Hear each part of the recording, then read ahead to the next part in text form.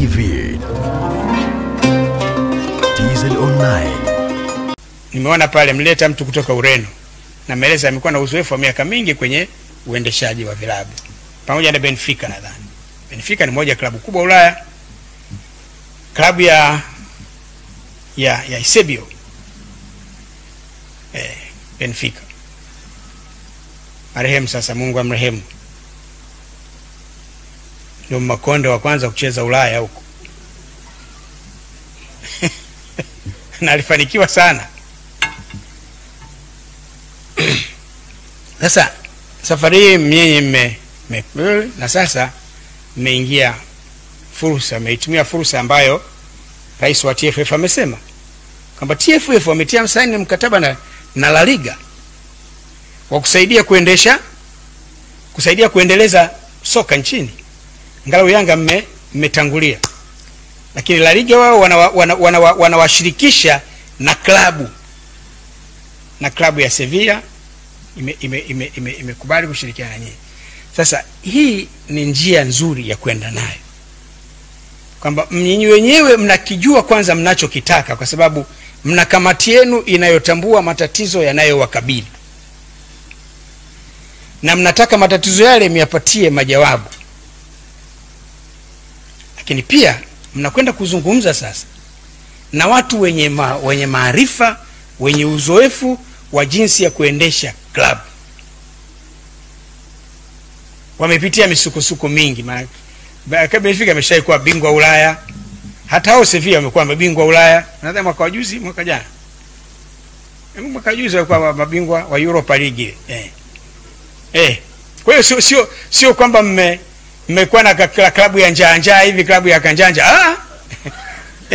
Ni klabu ya uhakika tu, ni moja ya timu kubwa za Ulaya. Yaani mwaka juzi tu walikuwa mabingwa. Kwa hiyo sasa hii ndio namna ya kwenda. Kwa hiyo mimi ninachosema tu kwamba nawapongeza sana viongozi kwa kuwa na maono mazuri. Maana kuongoza ni kuonyesha dira. Moja ya kazi ya uongozi ni dira, kutengeneza mipango, kuhakikisha kwamba inatekelezwa. Alafu baada hapo unakaa na kupima matokeo. Maana ndio mambo manne, kwamba katika hatua ya kwanza ili kabla haijafika kwa wanachama, mtaita viongozi wote wa matawi,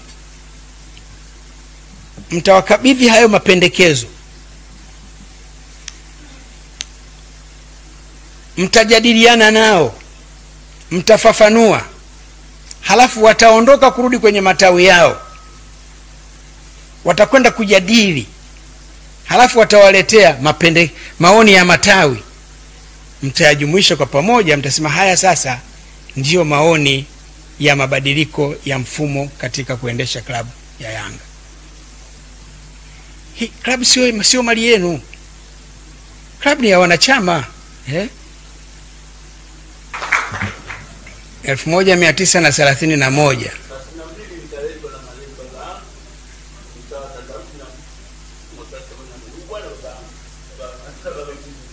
huyo. Kwa msajabi ndio mwaka gani umezaliwa?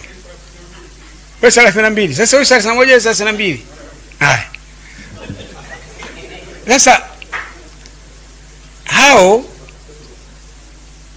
Sasa uje uchukue na sisi mimi nimezaliwa mwaka 1950 sasa.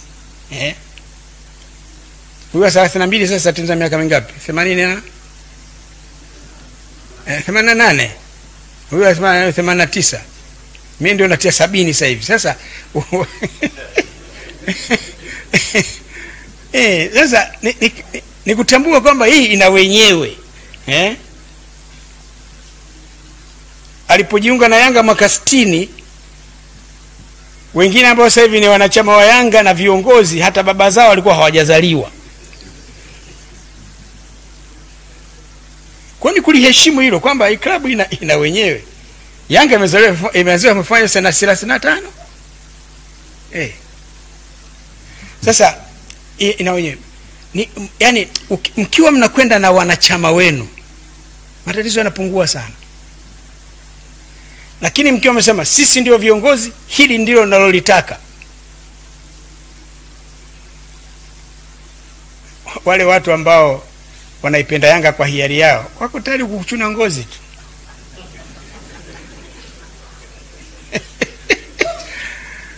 Kwa mimi nawapongezeni sana sana sana sana. Yaani jinsi mnavyoliendesha jambo hili litakuja kuwa na maswali kwa maana ya mabadiliko.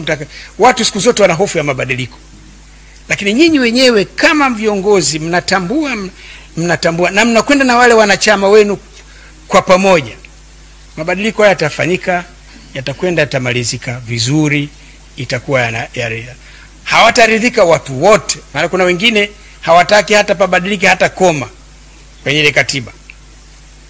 Lakini walio wengi mtakuwa mnakwenda nao, na hiyo itasaidia kuleta utulivu.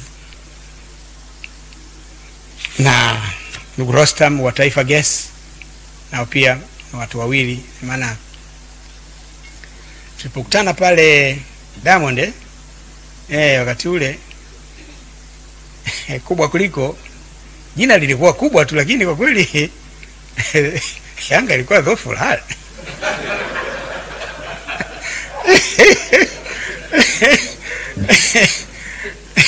Yale ndio maneno kwenye mwamba fight, lakini kwa kweli walikuwa Dhofu Hali. Maana kila siku wanatembeza bakuli. Timu inatakiwa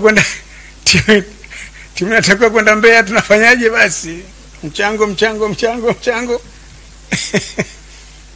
Lakini nashukuru kwa siku ile kuja na wale wawili wakajitokeza siku ile wakatuwekea hizo milioni 300, moja 200, mwingine 100 basi. Na baadaye wameendelea kuwasaidieni sasa.